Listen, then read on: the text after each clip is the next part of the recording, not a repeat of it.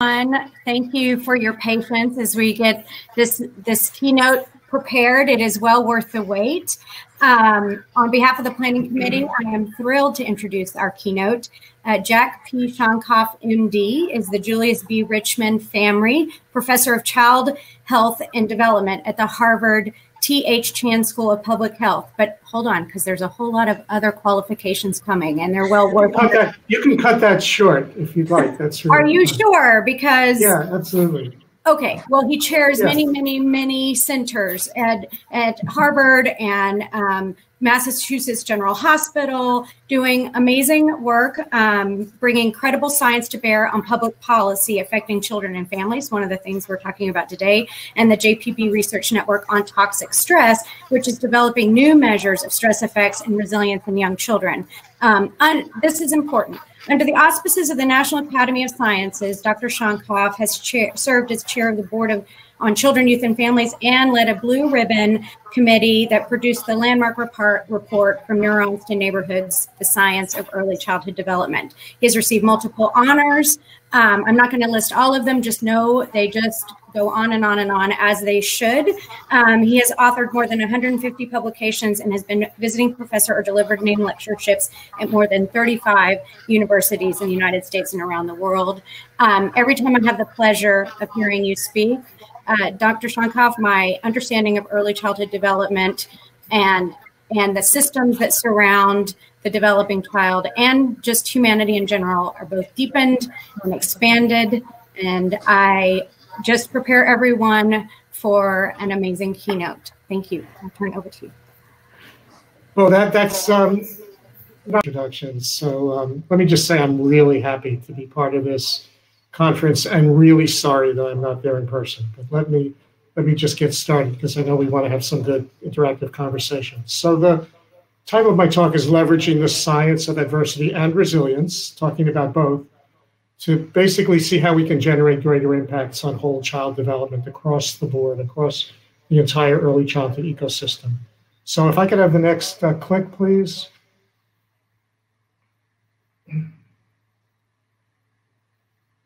Is that not working? There we go. So we are living through truly a revolution in 21st century biology. The science base actually was nice reference to From Neurons to Neighborhoods. That was 20 years ago. And at that point, we were just at the beginning of this revolution in neuroscience and molecular biology. The Human Genome Project had not even happened yet. So we are living through this incredible revolution in biology that is showing the power of really a new mindset for early childhood policy practice. And I'm going to begin and end with that message in my opening remarks. It is really time for us to build on all of the rich knowledge that we've accumulated over half a century in early childhood policy and practice, and think about a new mindset that mines this kind of these dramatic advances in 21st century science. So there are kind of three concepts that I'm going to put up for you to begin and set the table for this presentation. So the first, if we can have the next click, please. First is we need to connect the brain to the rest of the body. My assumption is that pretty much everybody in the audience is aware of the basic principles of how we understand the way early experience affects the development of the brain and how kind of positive, supportive, responsive environments build kind of strong brain architecture for all of the skills that children need early in life to be prepared for school, and that excessive activation of the stress response related to a variety of sources of adversity can disrupt brain circuits and lead to problems in learning, social and emotional development, and readiness for school. So the first major message here in terms of this new mindset is something we've all known, but now we need to start paying attention. The brain is connected to the rest of the body, so that everything that we've said about the brain and have learned about the brain applies to the immune system. It applies to metabolic regulatory systems. It applies to all of these developing systems in the body. All of them, the brain, immune system, metabolic systems, are reading the environment very early on, actually beginning prenatally, and adjusting their development based on how to best adapt to the environment in which we're living. And I'm going to I've never used this before in a presentation since I'm in Texas virtually. I think you guys know something about sports. I think you have some interest in baseball and basketball and maybe even football. I'm going to use football as my example here of basically think of the brain and all of these other biological systems as a well-oiled team.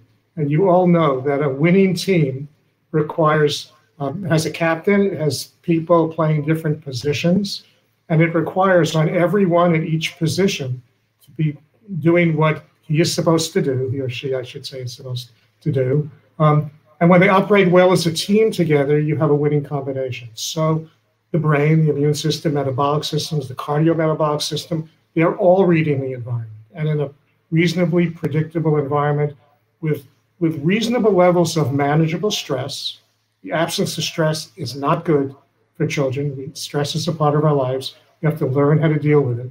So all these systems are responding to the environment, communicating with each other through feedback loops, and this is how all of them develop together. So I'm not going to spend more time talking about the brain because I'm assuming you all have heard a lot about that, but let's talk about the immune system, right? So the immune system is reading the environment. Immediately after birth, the immune system is exposed to microorganisms it's never been exposed to before. It's been in a sterile environment.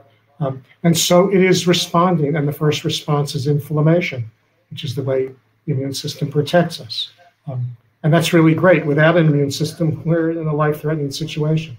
So it's meant to activate the immune system, respond to a stress or a threat or a germ, and then it goes back to baseline.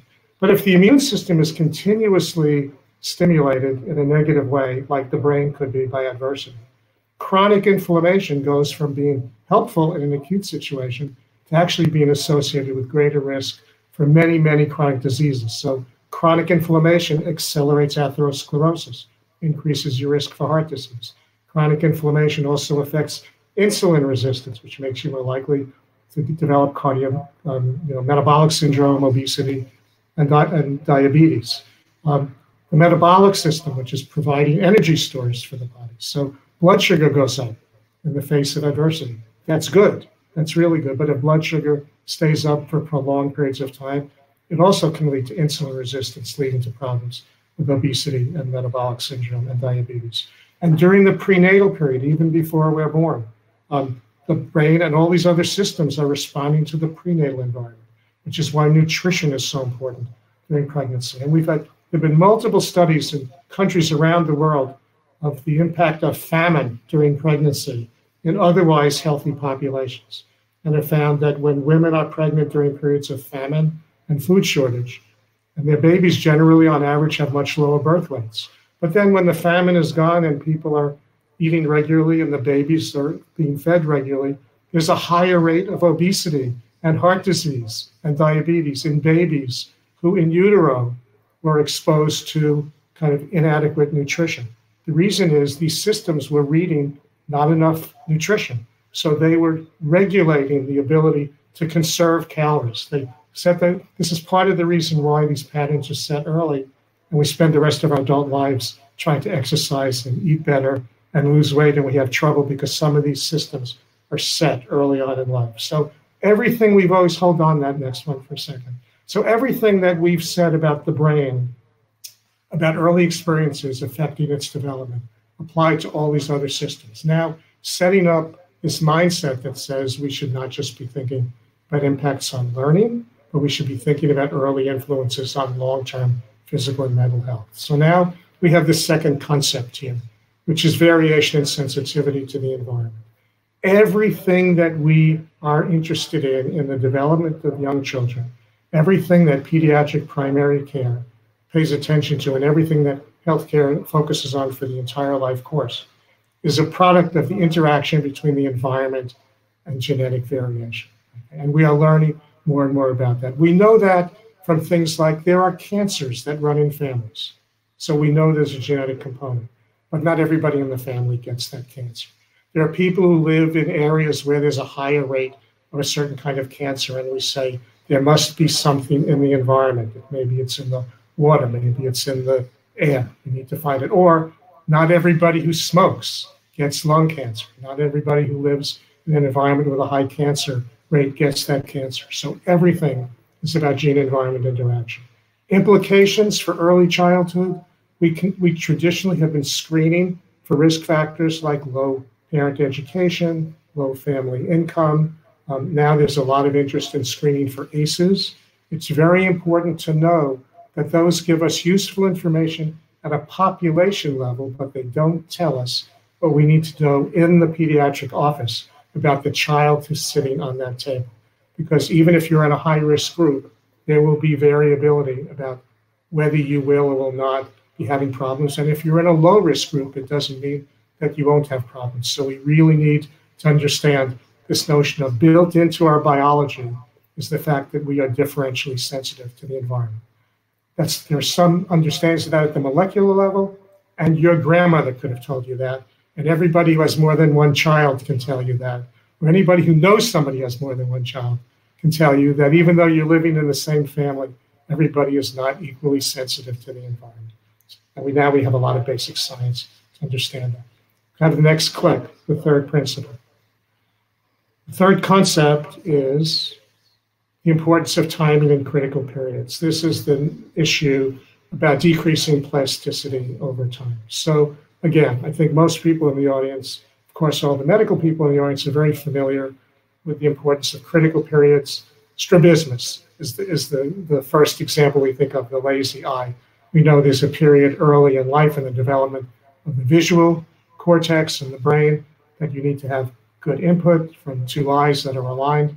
We've got about 8 years to do something about that during that critical period of development of the visual cortices. After 8 years, if you develop amblyopia, you have a perfectly normal eye, but you can't see with that eye because there was a critical period for the development of those circuits. We also know there are critical periods in the development of various parts of the brain involved in language development.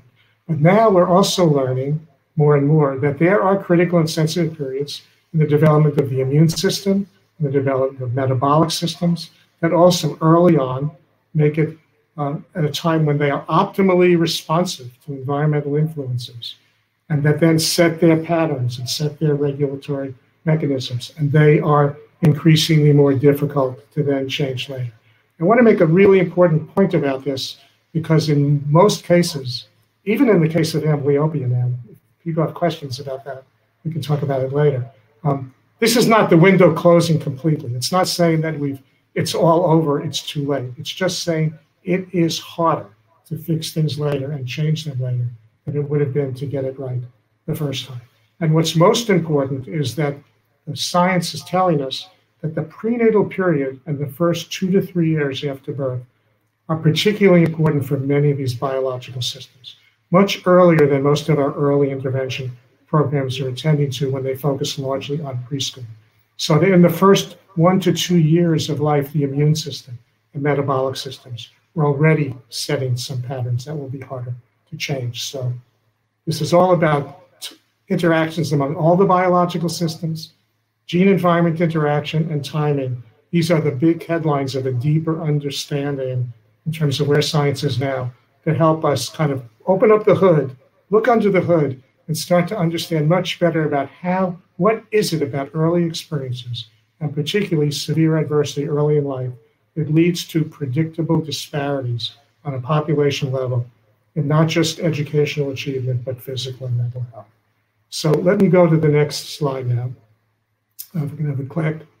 And I want to say a little bit about resilience before I go on to get into some more concrete examples, because I think those of us who have been very interested in this concept of toxic stress, which is different from regular stress, and it's different from tolerable stress. It's a much greater extreme. I've really learned now that we should never talk about toxic stress without talking about resilience at the same time, because we're not talking about over-deterministic early damage. We're talking about disruptions that increase the risk for things later. And it's very important to understand that resilience is neither something that is totally inborn, and there's nothing you can do about it. That's not true. Also, resilience is not something that you can will yourself to have all by yourself. Resilience is built over time And I'm going to just very quickly talk about what we know from a science perspective, about how we build resilience, keeping in mind the principles that I just spoke about. So the punchline here, the take-home message is that supportive relationships and skill building can increase resilience over time. But let me walk you through this slide to kind of demystify a little bit of a lot of complicated science. So to be very simple about it, each of us is living with things that are good in our lives and things that are not so good in our lives. None of us are in a risk-free situation. None of us are completely protected from everything. And generally speaking, if you think of this teeter-totter here, if the number of positive factors, we might call them protective factors in your life, on one side of the scale, and the risk factors, the things that undermine healthy development on the other side, generally speaking, if you've got more protective factors, it tilts the scale in the favor of positive outcomes. So people who live healthy lives and do well in school and everything else, not people without risk factors in their lives. It's just that you've got more protective factors. Okay, so generally speaking, it's true. If I can have the next click, what are some of the most important protective factors that that we know from science across a variety of fields? Can I have the next click, please? So responsive relationships, supportive community services, an increasing sense of mastery over your own life, and faith and cultural traditions, all of which have been shown to be associated with better outcomes in the face of adversity. So we know the kinds of things that we can look for and build on to improve life outcomes, even in the face of adversity. But if you could look at this, it's a schematic, it's kind of as a metaphor, that when you're looking at a scale or a teeter-totter or a seesaw, there's a fulcrum in the middle here. Very important. Think of the fulcrum as something that represents your kind of genetic predisposition, that whether you're kind of genetically more adaptable or less adaptable. So if I can have the next click, there are some children from birth, next click, please, whose fulcrum is not in the middle. It's kind of a little bit displaced. These are the kids who are genetically a little bit more sensitive to the environment and therefore more vulnerable, more susceptible to adversity. So you see here, if your fulcrum is moved, you might have more positive protective factors in your life, but you're still going to be moving in the direction of negative outcomes because you are more susceptible to the risk factors in life. But the important thing, this is true about everything that's genetic, is it's not fixed. It's not deterministic. It says what your risks are, what your likelihood is. So what could we do if we have the next click? If we provide supportive, responsive relationships and scaffold the development of these building blocks of resilience, adaptability, executive function, and self-regulation skills. By doing those things, we can actually move the fulcrum. Your genes don't change. Your genotype doesn't change. But how your genes work and what turns them on and what turns them off in response to adversity changes. And that's how we build resilience. So we need to be very serious about adversity and its potentially disruptive effects in every organ system. We need to understand that this is not a fixed outcome and that there are things that we can do to strengthen the building blocks of resilience. Okay, next slide. So one thing that's been kind of known for a long, long time, and there's much more attention being paid to this now in our society as a result of a lot of public attention and issues related to racism and social inequities, is that there's an urgent need to confront the upstream adversities, not what's in the child-parent relationship and not just what we can attend to in a pediatric office visit or in an early childhood program, center-based or home-based, but that the upstream adversities that impose disproportionate stresses on families of color and other marginalized groups that are part of the increasing adversity that many families have to deal with and are burdened by. So if I could have the next couple of clicks, 1, 2, 3, stop right there, that if we look at differences by race and by ethnicity, looking at the Black population, Latinx compared to whites, and this is just a few examples, is that families of color experience more multiple adversities, face more problems with violence in the neighborhoods in which they live, have more financial hardships, all of which we're being asked to pay more attention to in primary pediatric practice and in early childhood programs. But clearly, the ultimate answer is not just how do we help parents buffer their kids from adversities, but how do we start thinking upstream? This is bread and butter pediatrics, right? We have in our built into our brains prevention, right? And prevention means going upstream to early causes and not just trying to treat the symptoms down the road. So we need to be paying a lot more attention to these disproportionate stresses experienced on a population level. I'll say something about this at the end. If I could go to the next slide, please.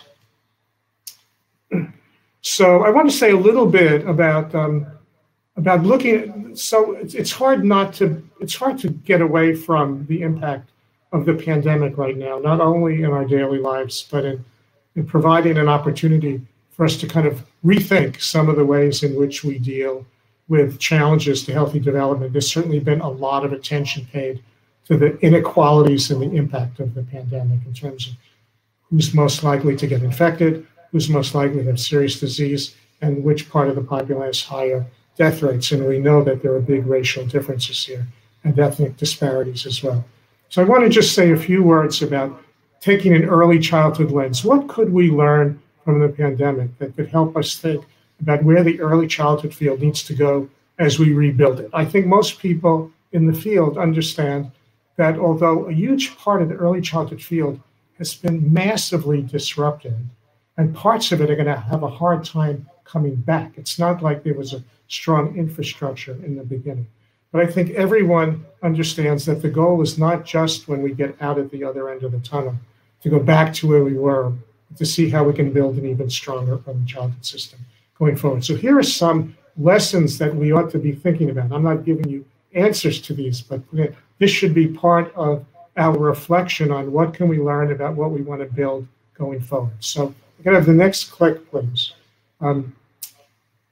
So racism and other structural inequities have gotten a lot of attention in the pandemic context.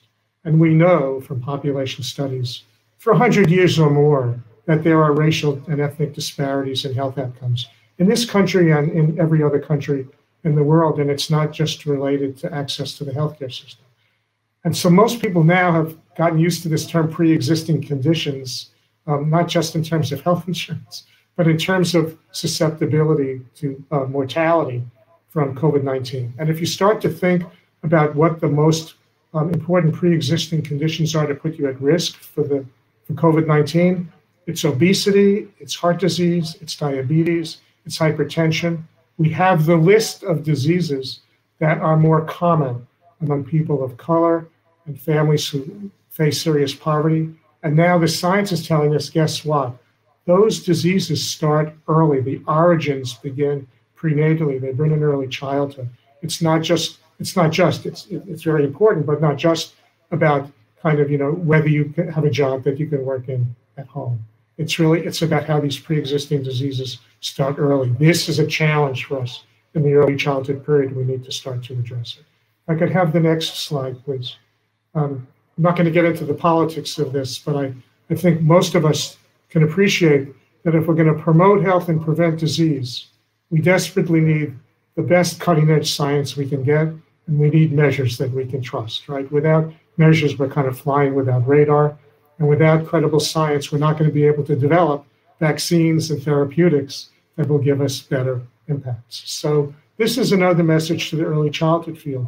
We have done a lot for half a century based on very solid developmental and behavioral science. But we have a biological science that is exploding over the last 20 years, and we have not brought that in to our thinking as much as we need to do.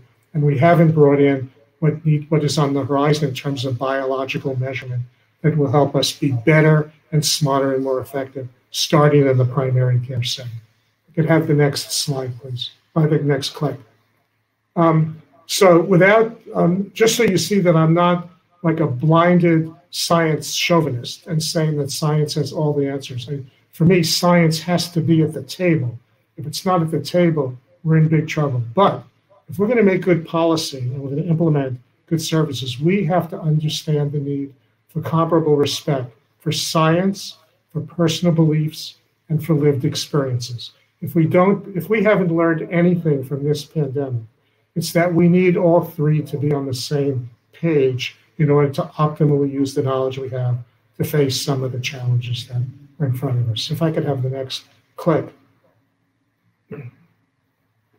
The final piece here, which is just a reaffirmation of something that everybody in the early childhood field knows, is if we want to do something about the health and well-being of young children, we have to understand that it's inextricably tied to the health and well-being of the adults who care for them. We can't bypass parents, and we actually have to pay a lot of attention to the people who work in early childhood programs, about whether their well-being and their needs are met, because that's the key to helping children. There's no magic dust that we can put on kids to kind of help them be better without the adults who care for them. Okay, the next click. I'm going to move through a little bit more quickly now because we've got a lot of good discussion time to do, although we did start late, so I don't think I'm too far behind.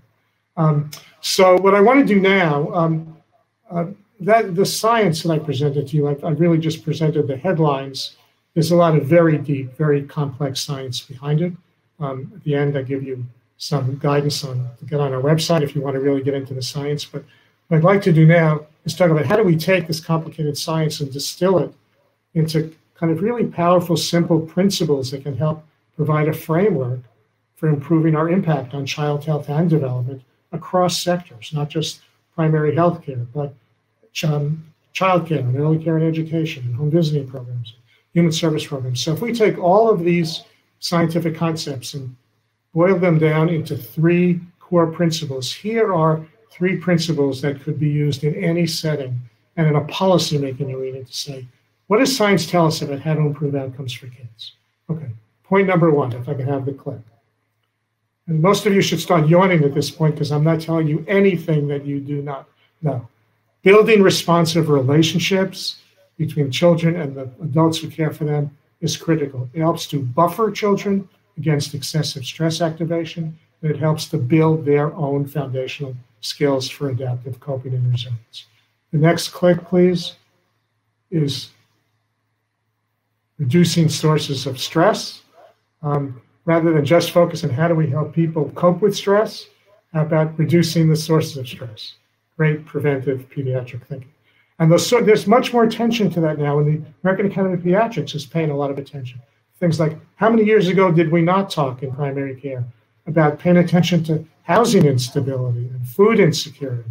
And we need to start adding to that the impacts and the hardships and the threats of living on a day-to-day basis with the effects of systemic racism and interpersonal discrimination and a lot of the other things. In the way that we are unpacking poverty and getting more specific, we need to unpack what it means to be contending with the very visible and some of the not so visible signs of racism in a daily life. And if I can have the third click, building core skills. I'm not going to say anything more about it except to say that's what I referred to earlier in terms of the building blocks and the skills needed to manage the stresses of life don't come in automatically on automatic pilot. They are scaffolded and coached and modeled and practiced in the child-parent and child-adult relationship. So at this point, I think all of you would say, well, this is really nice and interesting, but you're not telling me something I don't know. So let me have the next click. I know that you all know this, but the devil is in the details, right? So yeah, we need to do this, but we don't always know how to successfully strengthen relationships or how to reduce sources of stress or how to build these skills, and also taking into account the variability. So I want to go back to that second concept on the first slide. Not only do we need to understand how children and their parents vary in the way they respond to the environment. That also includes variability. What else is part of the environment? How about the policies and programs that we deliver? Those are part of the environment. So we need to understand that the field has always talked about there's no one size fits all. Everybody knows that.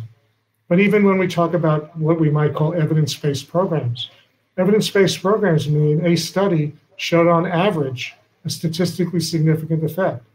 Actually, that masks the reality, which is those programs are having much bigger effects than the average effect for some kids, and very small effects or no effects for others, because we know now at a molecular level that there's variability and sensitivity everything that goes on, including the environment and including interventions. So we need to dig deeper into these core concepts and understand how they will help us match what we do to what's the individual assets and needs of the families and children we work with.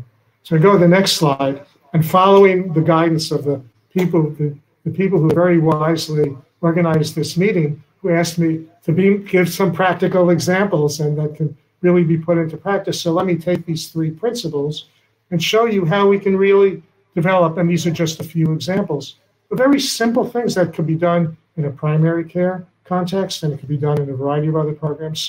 So how do we strengthen responsive relationships?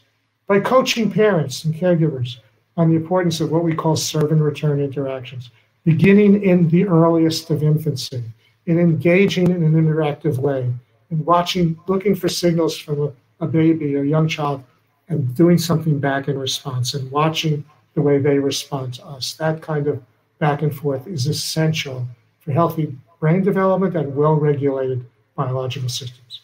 Provide fun activities for parents and children to do together, not just toys that kids can play with by themselves, but that kind of interactive activity that helps strengthen relationships. In terms of building core skills, we could suggest the kinds of games that help children build executive function and self-regulation skills. Why is Simon Says so much fun for kids? What is that all about? It's remembering the rules, and it's changing your behavior when the rules shift. That's an executive function, self-regulation kind of game that builds those skills. If you don't have those opportunities, it's harder to build those skills. And also establishing regular household routines with children. Sleeping times, feeding times, the routines around those.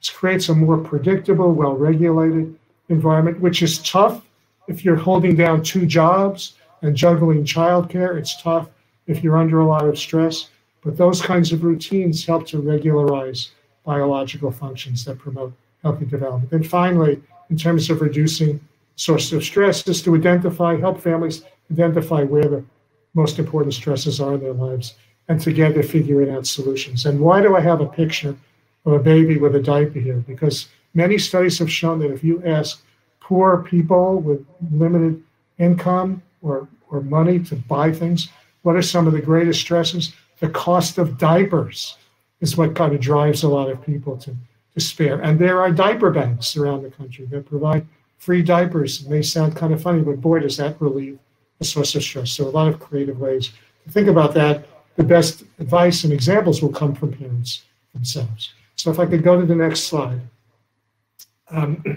So I'm finishing up now, and I'm going to give you your take-home messages. There are so many quotes attributed to Albert Einstein. I think he didn't actually say many of them. But I think this is one he probably said. He said, the significant problems we face cannot be solved at the same level of thinking we were at when we created them. This was his insight into the kind of revolutionary thinking that allowed him to create the theory of relativity and others that basically just thought about things in a way that nobody thought about before. We have a way of thinking about early childhood that had its roots more than a half a century ago in the Great Society programs and the War on Poverty programs, which, by the way, were driven by some senator from Texas who became vice president and then president of the United States, right? So, and a lot of that way of thinking had a lot of tremendous gravitas and reality to it that still holds today. But I'm going to end with 4 take-home messages about how the science is telling us about how we have to modify and expand our thinking. So if I could have the next click. Einstein. So here are the key elements of a mindset shift. If I present, I got to be careful about it. I don't have all the answers. I'm not saying that I'm like the smartest guy in the room. I'm saying this is what science is telling us that we should be thinking about. These are not answers. These are new pathways toward things that we have to start paying more attention to, that are grounded in where science is right now if we want to use it. It's science is sitting there waiting for us to use it. If we don't use it, it keeps expanding. If we think about how to use it, we could think about how we might make much greater impacts at scale in what we're doing, in both policy and in how we invest what are always limited resources. So here are my 4 take-home messages for you about a new mindset. I can have the first clip. Early experiences affect, and this is my summary of what I've said, so nothing new here. Early experiences affect lifelong health, not just school readiness and later educational achievement. And each of the things I'm going to follow is a not just. It's not diminishing the importance of school readiness and early and later achievement in school. It's basically saying health is just as important, and it's sitting there waiting for us to focus on it. Next click, please. The need to focus on protecting developing brains from excessive adversity and other biological systems. That we need to focus more on protecting these developing systems on the developing brain, not just provide enrichment for developing minds.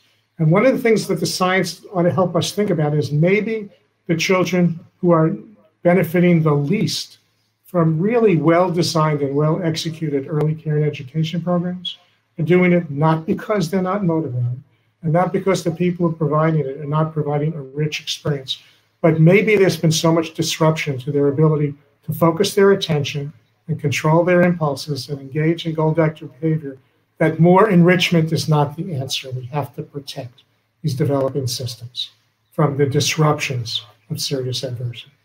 Third click, please. The need to confront inequalities and opportunity. I'm talking about inequalities and opportunity. I'm talking about leveling the playing field. This is something that everybody in this country should be able to easily resonate to. It's giving everybody a fair chance at the start. I'm not going to get into how people feel about the way things should be graded in adult life and who's responsible for what, but if we want a level playing field of opportunity, which is what this country is all about, we have to confront the inequalities and opportunity related to the burdens of racism and discrimination, and not just the hardships of poverty. It's not saying that poverty doesn't remain a very important focus, but 50 plus years ago, more than that now, when all of these programs began, Head Start, home visiting programs, Job Corps, community health centers, the focus was poverty. The focus was not racism. And we haven't really kind of thought about how we need to address that as much as we need to address poverty. And the time has come to kind of dig under the hood on that as well and recognize that it's not just about saying, hang in there. The next click, please, and this will be the last one.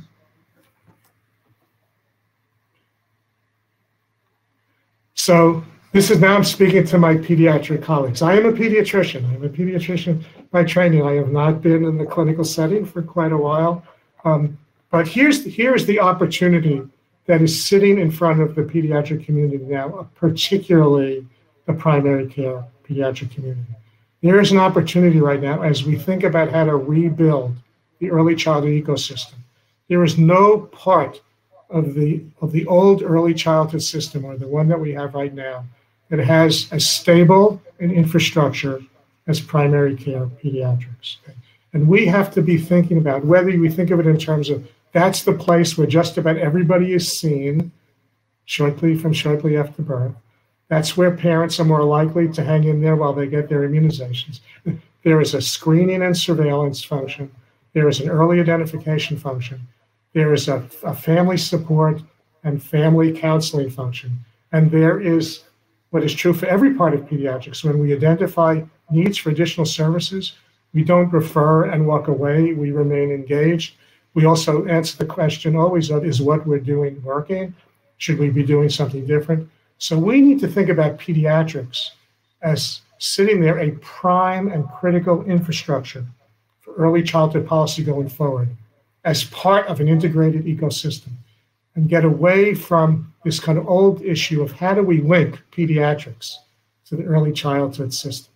We shouldn't be thinking about linking pediatrics to the early childhood system. It should be at the heart. And by the way, for those of you in that system, there's also the issue of reimbursement, right? And everybody now is looking for how can we get Medicaid to pay for more of these things? Well, we can do that if, in fact, we make it clear that this is as much about health as it is about learning. And so there's more infrastructure and there's more sustainable funding for early childhood in the healthcare system. But it has to be an integrated part of a new system and not just how do we connect to pediatrics. So I can have the last click. So this is our website. Some of you may be familiar with it. For those of you who are not, we've got a ton of material on there dealing with a lot of really getting deeply into the science and materials that are intended to make the science understandable to non-scientists without dumbing it down, but just making it comprehensible.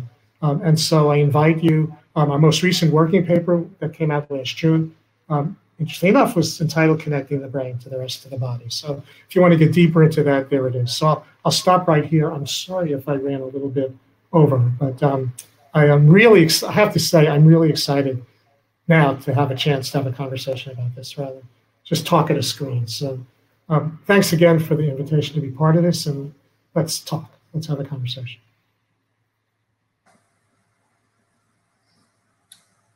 Wow. Jack, that was amazing. Now I've got to turn up the volume so I can hear you. That was amazing. Thank you. There's so much that So I'm back in an echo chamber. I'm going to try to find a good balance here. Oh, goodness. Well, as you're doing that, I'll just share. First of all, thank you for everyone who joined us today. Jack made sort of a funny comment as we were starting that some of our technical difficulties, for those of us who are kind of high achievers, those little things really stress us out.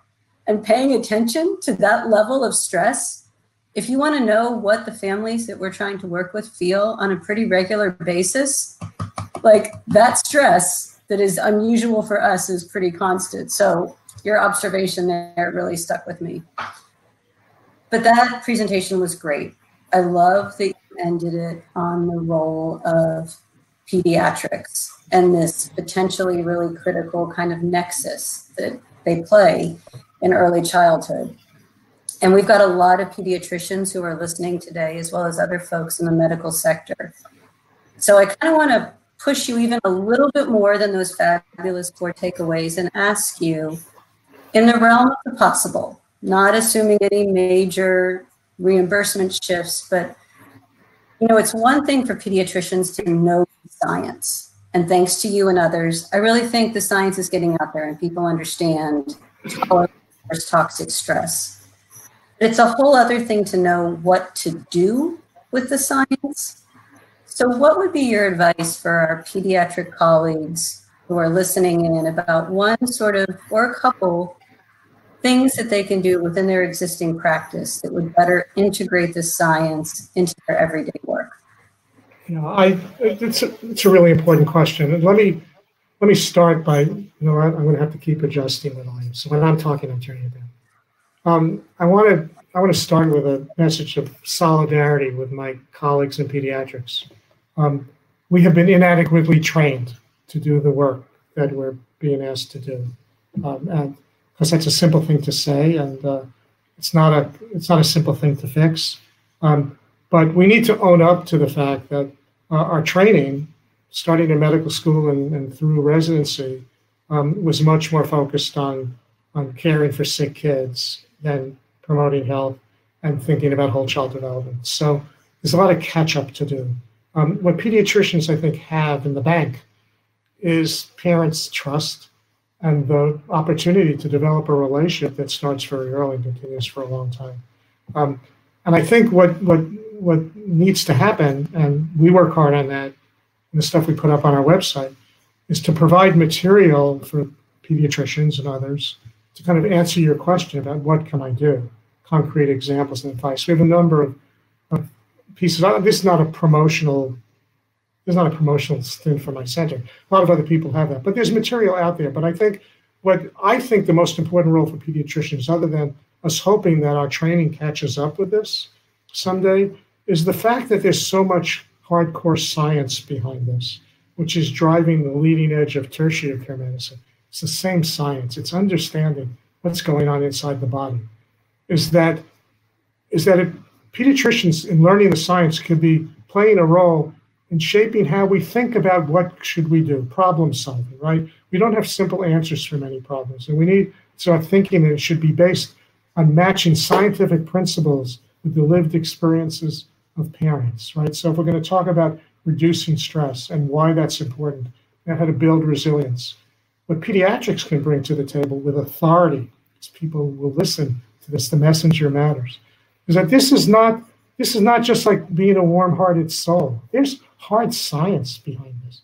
And if we're serious about even from a hard-nosed return on investment point of view, what's the most, other than the national debt and a lot of entitlements for the older population, and including that, one of the biggest parts of our budget is healthcare, and it's exploding. And healthcare is getting more and more expensive. And the answer is not going to be controlling the cost of new drugs and expensive technology as much. It's going to be, let's have fewer people with heart disease, fewer people with diabetes. And if you start to do, we've made a lot out of the return on investment from an educational point of view in terms of people being more economically productive and the lower cost of incarceration, which is a big problem. But if we do the thought experiment, if we decreased heart disease by 1% as opposed to what we do in early childhood, that's billions of dollars already right there. So I think pediatrics needs to not only be involved on the ground in working with all of these other disciplines in an integrated sector. We can't do it by ourselves, but we shouldn't be turfing it, just referring it and saying good luck. But the other thing that nobody else can provide with the knowledge and the gravitas that pediatrics can be is to start driving the science-based argument for how this is really getting at the roots of not just human capital development, but the health of a population. And we need to keep pushing it.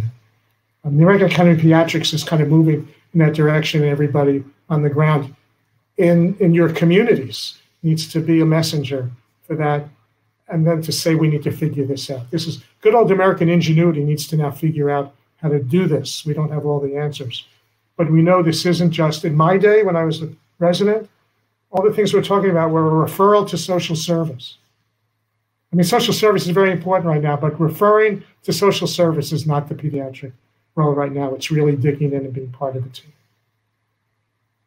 I need to make my answer shorter so you can get more questions. Perfect. Thank you. Dr. Shonkoff, thank you again for all the time you can call me Jack. With us today. Thank you, Jack. Sorry, my Southern upbringing kicked in there for a minute. I wanted to ask you a question about measurement. So as we and the public sector look to invest in this kind of work. I'm having a hard time. I got to get through the echo. Oh, sorry. Try that again. I'm really sorry. It's just. Oh, no problem. Is it okay now? It's tolerable stress. Okay. Gotcha. Good deal. If you actually talk a little slower, it'll help because then I can keep ahead of the echo. Okay. I'll send you a real softball question, and that is around measurement.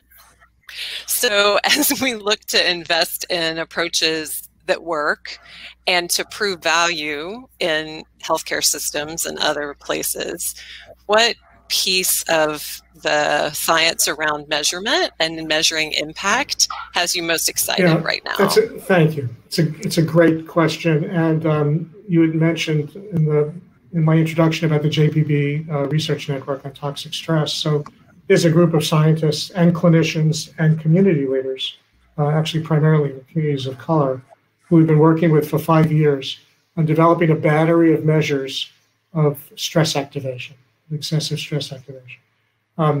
So before I tell you a little bit more about the science, let me say that the possibility of being able to do something other than just ask parents how they feel their kids are doing. Parent reports and parent rating scales are tremendously important. They tell us what parents think. They tell us what they're concerned about. They tell us what they want us to talk with them about. But we wouldn't settle for a parent checklist for lead screening. We wouldn't say, so do you think there's lead in your child's environment? Do you think your child may have a lead? We have a way of measuring that. And then we get linked to treatments, and then we have a way of measuring whether the treatment worked. Same thing, we wouldn't ask a parent, you think your child's a little bit anemic? We screen, we do a hematocrit at a certain point, and we find anemia when it exists, and we treat it, and we have a test to measure that the treatment worked, because sometimes the treatment doesn't work. Remember differences. And if someone comes in with a fever, we don't just pick an antibiotic off the shelf, right? And we have a way of measuring it. Sometimes kids are resistant. The bug is resistant, or someone's allergic. So the same thing now, we know that excessive stress activation can be damaging over time. And we need ways to measure that, right? So, and some of that has been done at various times. People have used cortisols for different reasons, but it hasn't, the knowledge base is not really well defined yet. But now there are measures of inflammation, pro-inflammatory cytokines, certain of them, if you know at that level. Oxidative stress affects methylation of parts of the genome. There are a number of things that are really in the research realm right now that are ways that we have been studying biological effects of excessive stress activation. If there was a way to kind of create a simple, feasible to incorporate in primary care, affordable screen for excessive stress activation, as a way also to measure who's responding to interventions that are designed to bring those down, that would be an incredible tool. Having said that, I mean, we're working on that, and we have a battery that we're piloting now, and that we're kind of trying to norm. And it's very complex scientific work, but actually it's the easy part. The hard part is how to make that something that is empowering for families and that isn't misused. Biological measurement, this is, it's very hard in the history of biology to find where biology has ever been good to people of color. Biology has been used to advance racist ideologies. Biological research with communities of color, and particularly Blacks, is filled with exploitation. So this is dangerous for misuse, which is why from the beginning we've had a group of community leaders, primarily people of color, who both are very wary of the misuse, but also eager to have better tools to be able to help promote the health of children who are at greater risk for diseases, right? So I think in the future, unless we figure out we have appropriate measures and they're used well and they are empowering for families, it's information that families will find helpful and that will not be misused.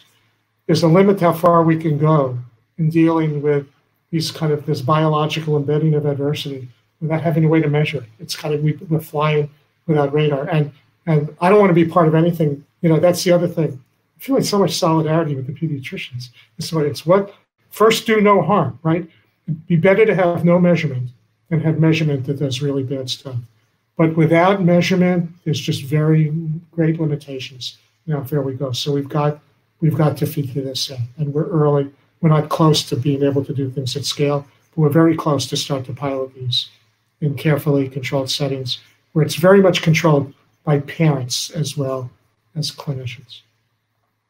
One parent who told us in the piloting is that they really wanted to learn more about this because they hear so much about the impact of stress on kids and they're in stressful environments. They want to know how their kids are doing. There's a good example of information that's empowering as long as it's used to kind of promote health and not used to label kids or categorize them or put them in more vulnerability. So it's very complicated, but it's got to be part of the future.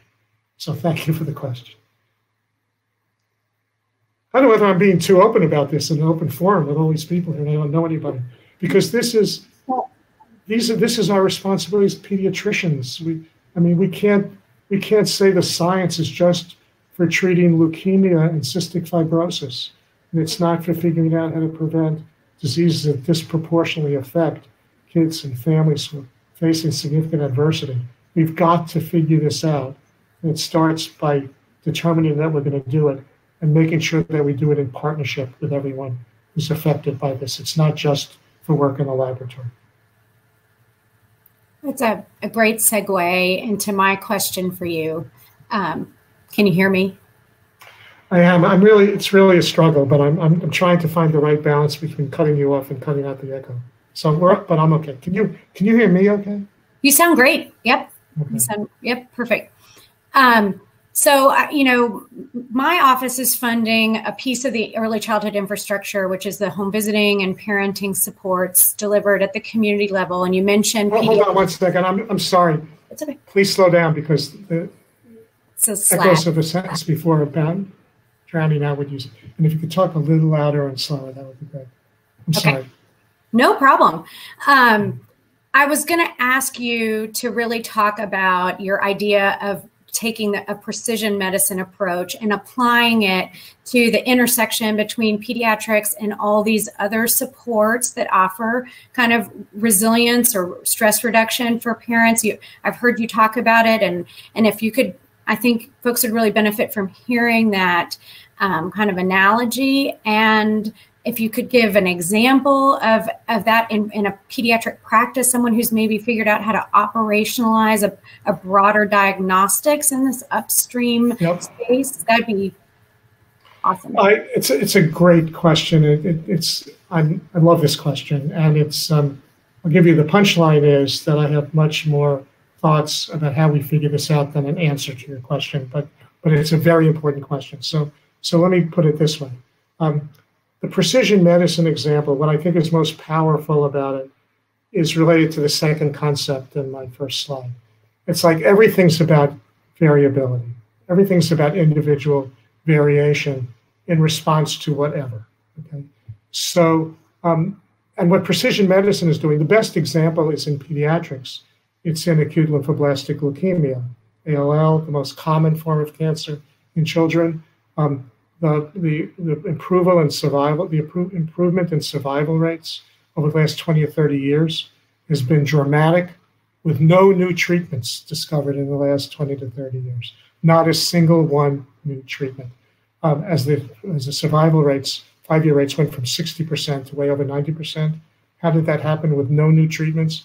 Because people figured out how at the time of diagnosis to figure out which of the subtypes you have and which of the array of treatment protocols work best for your particular subtype, and the impacts went way up through the roof. So that's the principle there is tremendously important. If you don't figure out differential response to what you're doing, you're just going to kind of get these kind of medium effects in this boat. But here now we're going to get into, and so the same principle should be, and I've already probably yammered about it too much today already, is that we can't just assume that, so you live in poverty, so this is the intervention, right? Or your family is subjected to the threats and hardships of racism, here's the racism intervention, right? It doesn't work that way. So we have to start thinking in a much more kind of segmented way of how do we understand, it can't be on a policy perspective, individual by individual, but how do we understand how to think about where the subgroup differences are in response.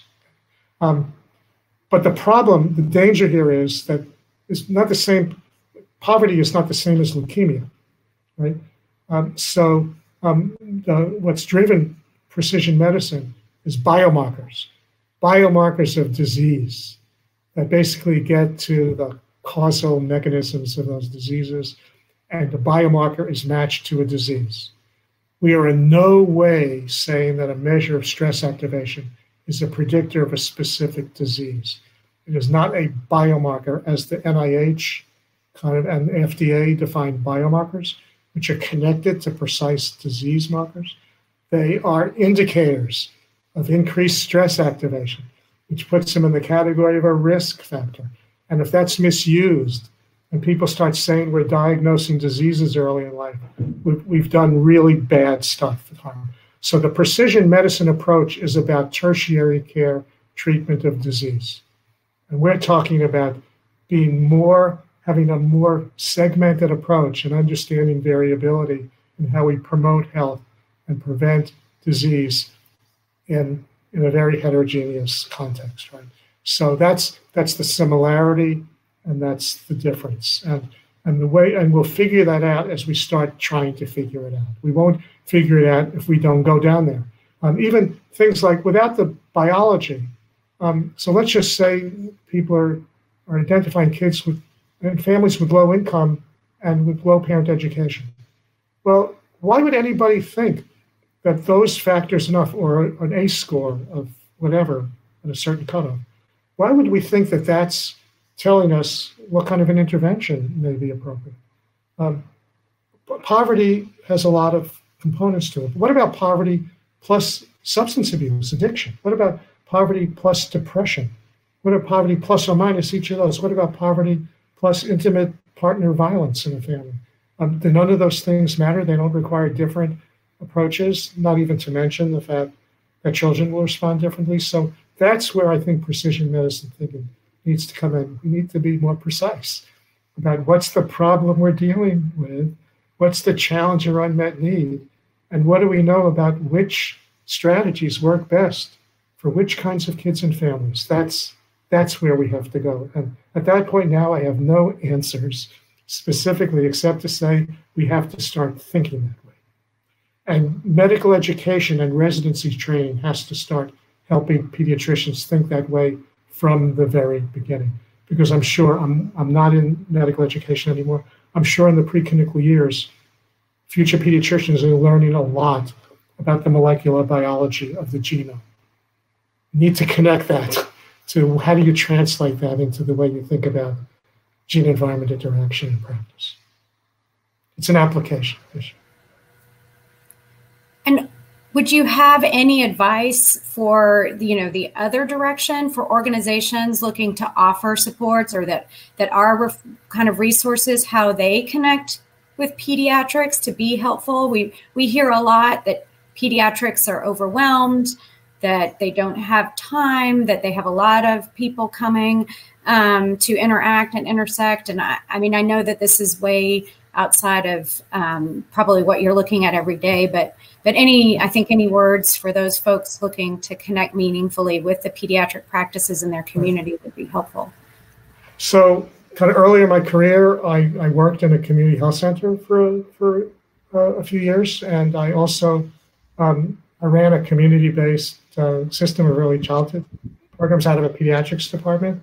So I know those worlds. And I have to say, deep in my heart, I am in complete solidarity with the pressures and the outrageous context in which a lot of this stuff is happening. And people are trying really hard to do things in a different way, and they're dealing with the constraints of time and inadequate reimbursement and all of those things. I don't mean to just pay lip service. I am like in complete solidarity with that, and like everything else, in the sense that we should not be putting the burden just on parents who are living in really difficult circumstances to blame them for their children having problems. We shouldn't be blaming pediatricians and early childhood providers about the fact that what's going on is making a big enough difference. Recognizing that people are making a big difference every day in the lives of a lot of folks. In fact, a seminal moment for me, and when we were speaking with a group of early childhood programs trying to put together an innovation cluster, and so people identified for us the best programs in the state that they felt were working in early childhood, and they broke into two groups. People who said to us, "We'd love to be part of this because we are, at the cutting edge, and we'd really like to help move it." And people who said, "We'd love to be part of this because we know we're considered at the cutting edge, and every day we see what a big difference we're making in the lives of so many families and children, but also every day at the end of the day, we can identify families that we feel we've had no impact on at all, and we're desperate for new ideas, and we're desperate for things to do." And that's where the heart of the leading edge is going to be. The people who are doing really good stuff in very tough circumstances, who are also really unhappy with how much of an impact they're making for some of the children and families, and who kind of need a protected environment to kind of try new things. Innovation happens in an environment where you are allowed to fail. We don't allow failure in our systems. Failure means, oh my goodness, they're going to take my funding away. So the way things are going to happen is we've got all of this really underused science. We've got unbelievably motivated people in pediatrics and in early childhood programs who are desperate to try new things. And we need an environment, we need a policy environment that at least creates some spaces. It's like basic R&D. Business people understand that. The people who are given some space to try new things.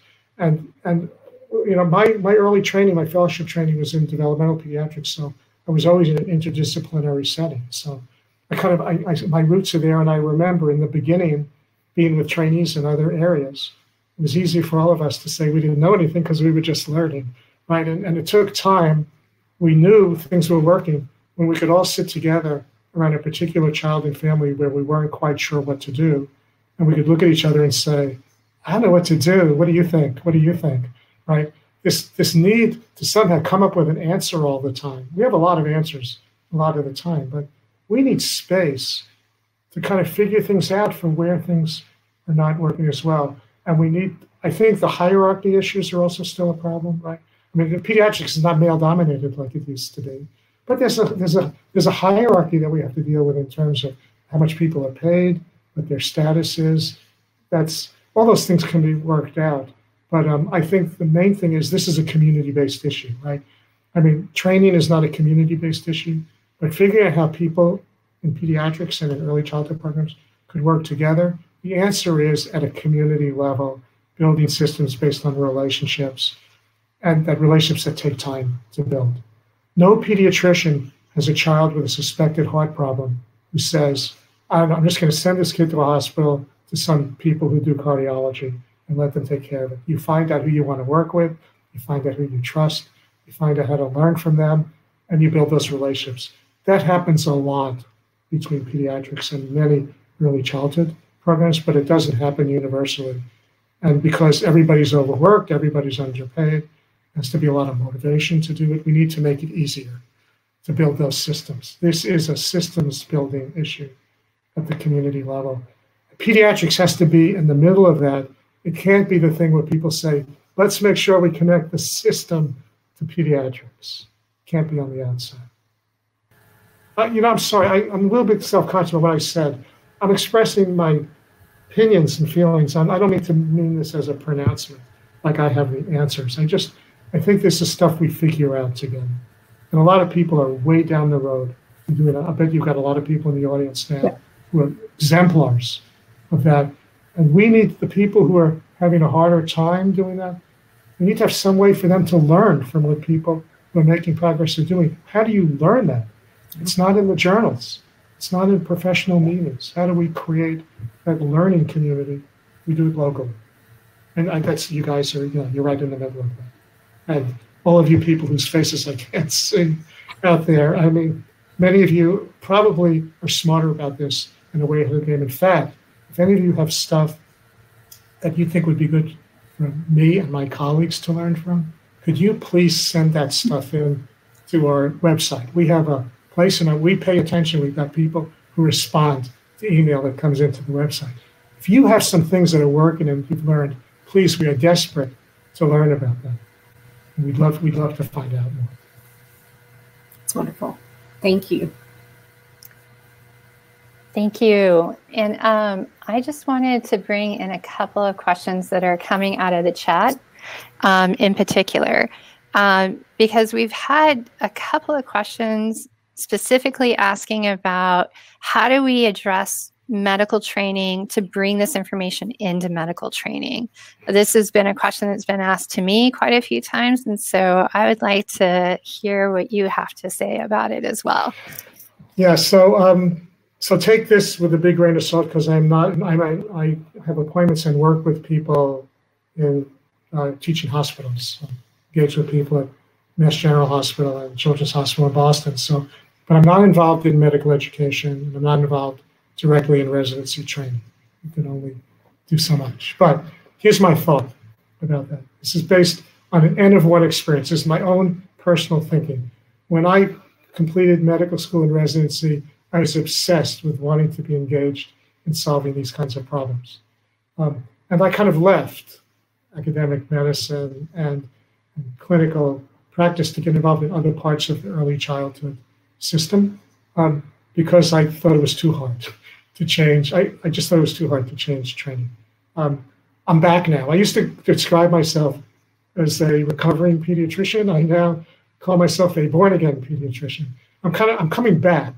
And I'll tell you why I'm coming back. I mean, but other people are going to have to do this. This is for the next generation. For those of you early in their careers who are interested in this, here's my thoughts, N of one thoughts. Making the case for why this stuff is so important for health promotion and disease prevention, and why early childhood context is so important for development. Has been, I mentioned this a few minutes ago. In academic medicine, this is seen as not really medicine. It's seen as a referral to social services or human services. And I have to be careful. I don't mean that people don't think it's important, but I mean they don't see it as part of what medicine is all about.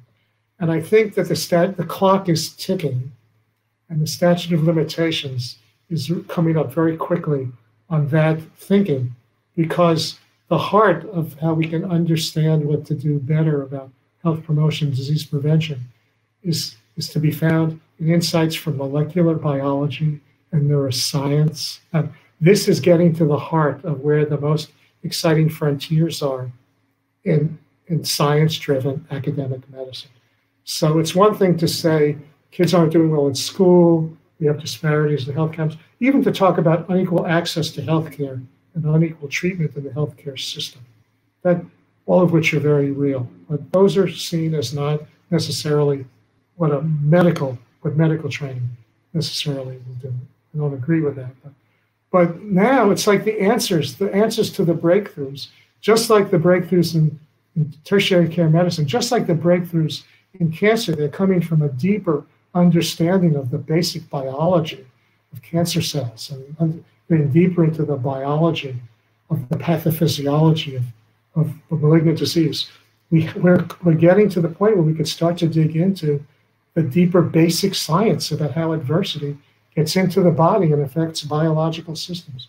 That is part of what medical education has to be about. That is part of what the basic science, Julie Richmond, who was the founder of Head Start and Surgeon General in the Carter administration, the chair that I have is in his honor, and I knew him. He's one of the most inspiring people I've ever known. He wrote a paper in 1966 where he said that child development is the basic science, should be the basic science of pediatrics, and he was right, and he's still right.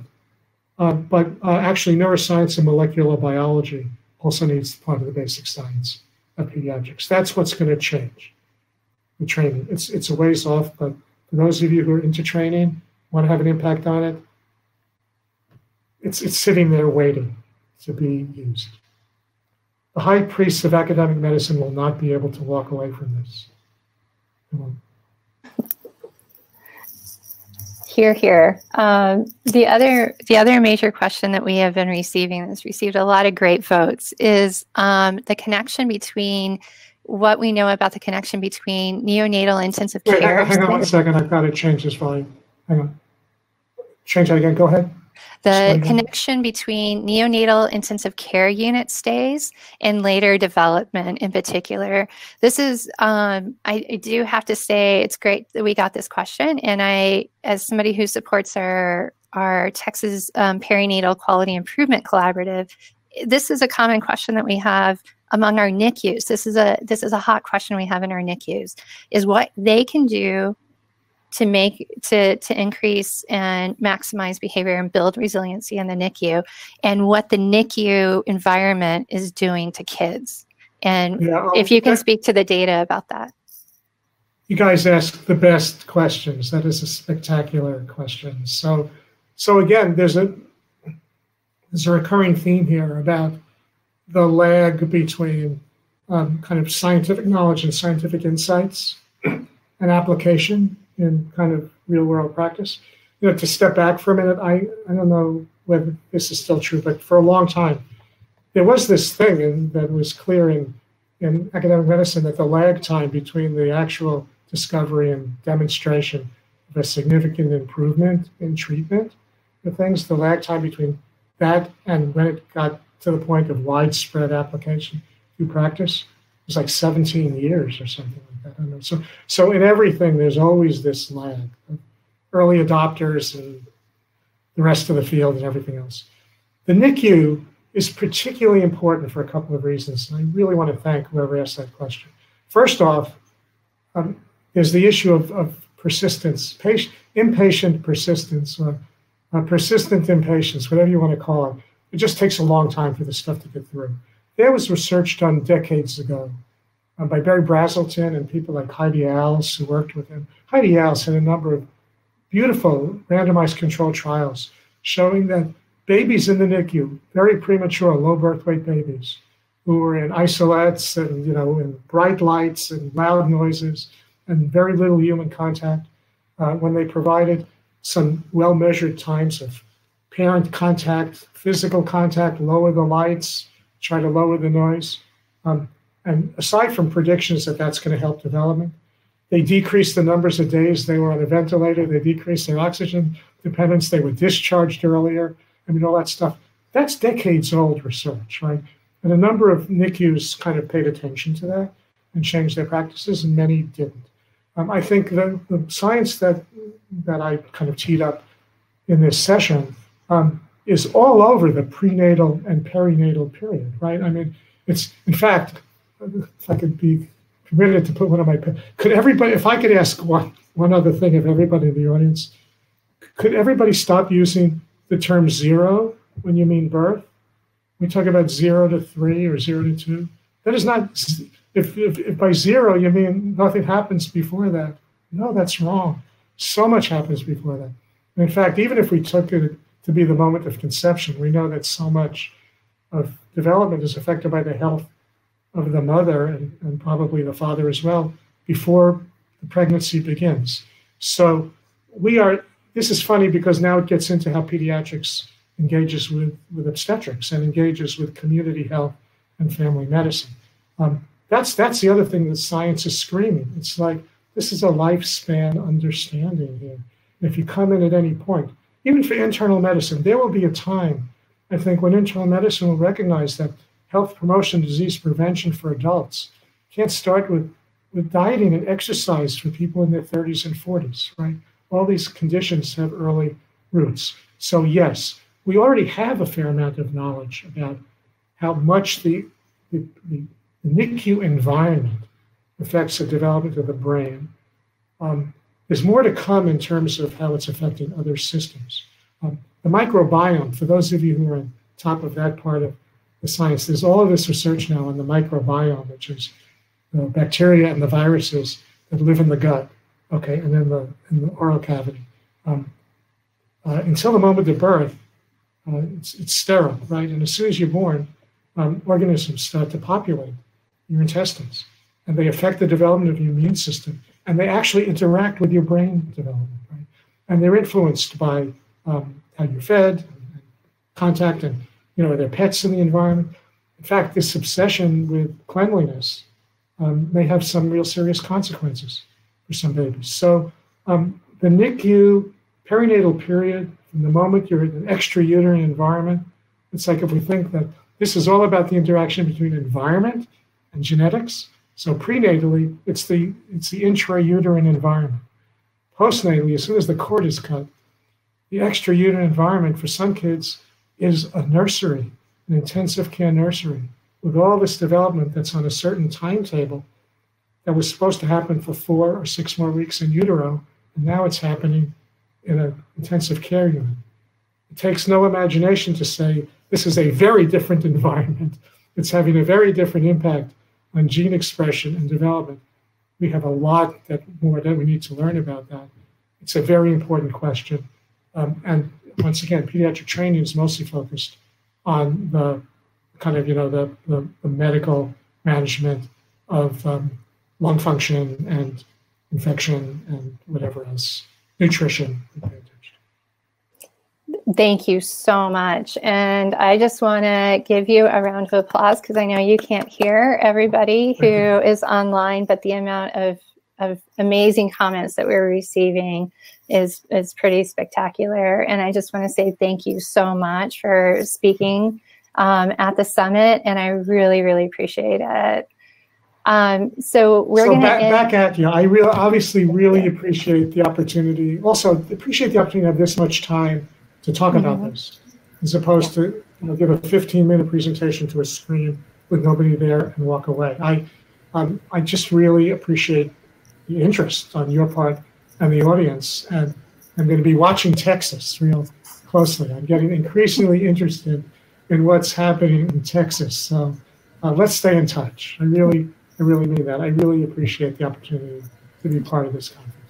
Thank you so much. So I'm going to be ending the session, and then we're going to move everybody into the next one. So Dr. Osborne is getting ready for our next session, and we will see you, we'll see all the attendees in the next session. And thank you again so much, Jack. Thank you, Jack. Thank you.